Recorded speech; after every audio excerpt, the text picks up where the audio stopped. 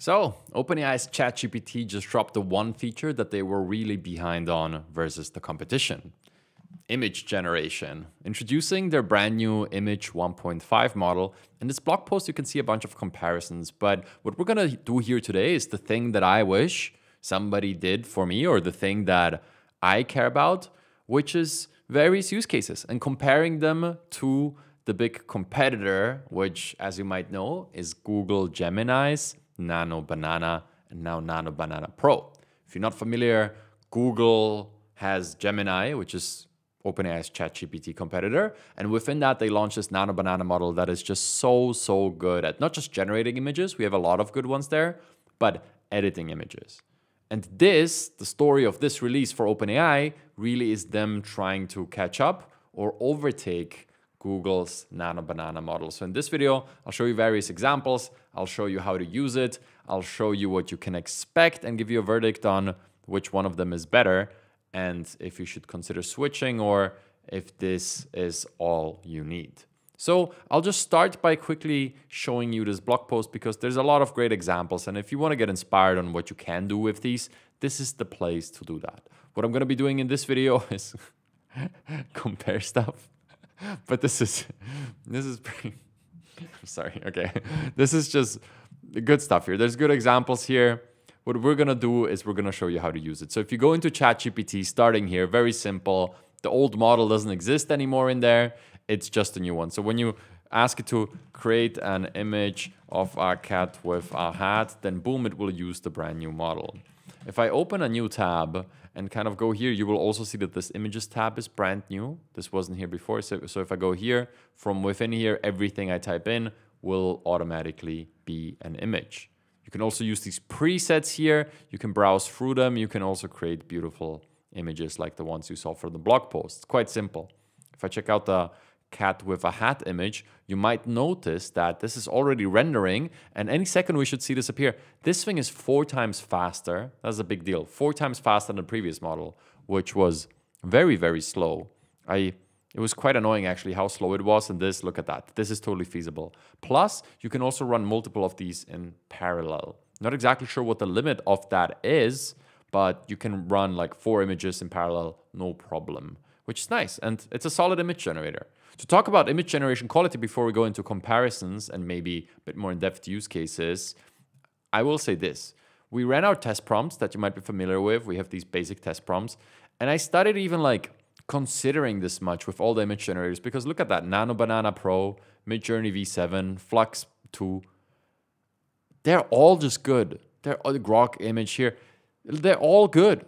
Like, okay, there's different flavors of good. But I mean, look at that. If I zoom in a little bit, these logos, okay, I mean, maybe you have a preference. Maybe Hanyuan 3.0 is the best here. I don't know. ChatGPT Image is also really good. It's just good.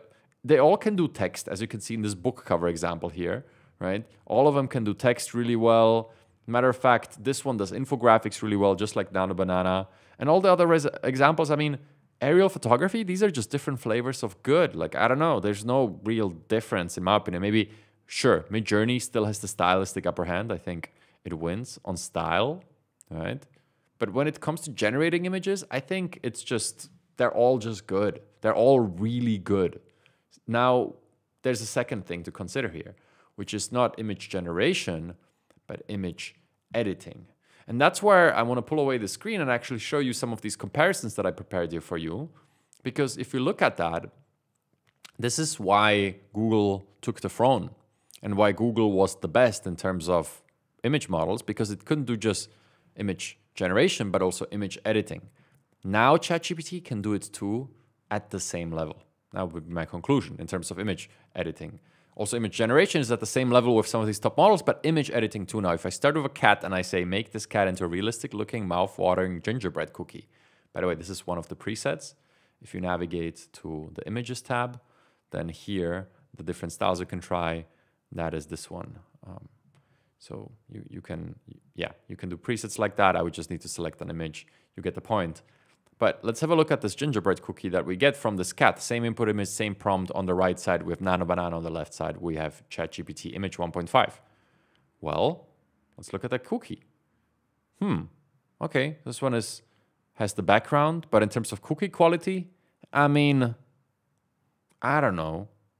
It's the same thing in terms of like which one is better. And this was the theme across me looking at many of these examples and all across the internet, people comparing these. It's just different flavors of good. That would be my conclusion. Now look, editing. Now make it wear a gingerbread Santa hat. It did it here, but it also did it here. Different flavors of good. Like you have to be extremely nitpicky to really say like, okay, this one is, I don't know, the background is more stock photo-y. But then like I could prompt that away and like which one is more realistic? Like, I don't know. Hard to say. Let's look at another example. This one. Make me into Santa Claus on top of our roof climbing into a chimney. This is the same input image of me in both of these. Quick refresh, you'll see it. There you go. And then this is Santa 1 and this is Santa 2.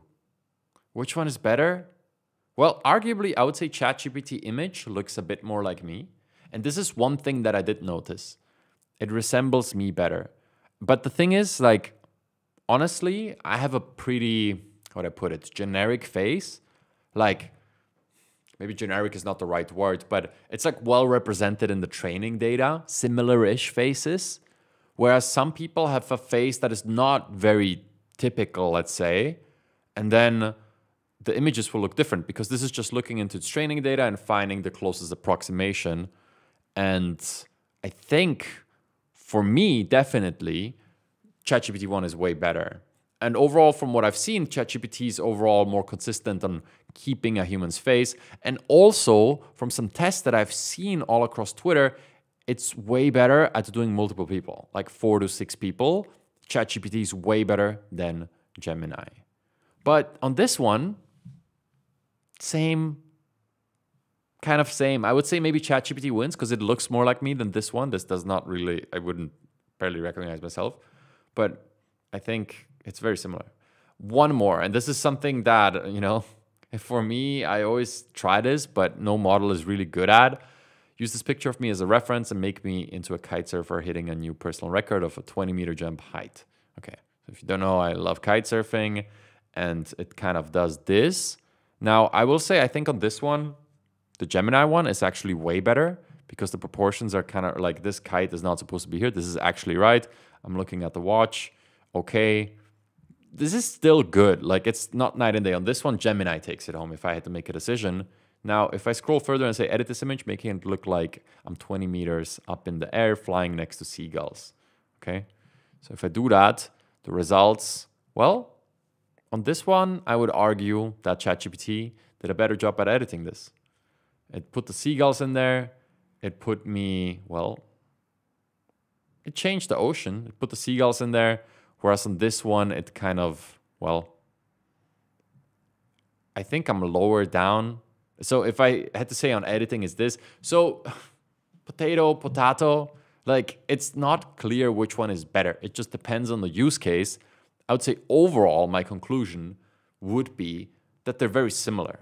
Now, I'll do one more, and I'll show you how to do this remixing of images. If you're not familiar yet, I'll just add a face of me, and then maybe I'll say create a YouTube thumbnail, and we can do a side-by-side comparison of a shocked face promoting a revolutionary image generation AI model. Nice. Put that in here too.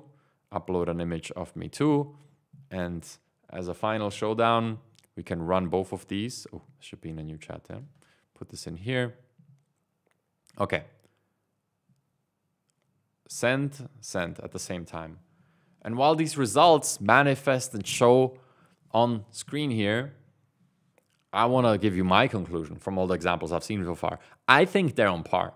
I think they're both excellent at text. I think they're both excellent at infographics. I think they're both excellent at turning faces into humans. Arguably, ChatGPT is maybe a little better. But I think the big overarching story here is OpenAI dropped this model to be on par with Gemini, so people don't have a reason to leave. And I think they succeeded. Last week, I did the video on the GPT 5.2 model, which made this on par with Gemini 3, which was Google's model. And with these two changes, there's not much reason to go to Gemini, in my opinion, because you have the image generation, you have the smart model, you have good instructions following, and arguably you have the better face retention. I mean, let's have a look at this. I think this looks kind of like me, not entirely. And let's have a look at this final result. I mean, hey, come on, do your best, ChatGPT. A lot of people are going to judge you based on this. I personally, you tell me what you think.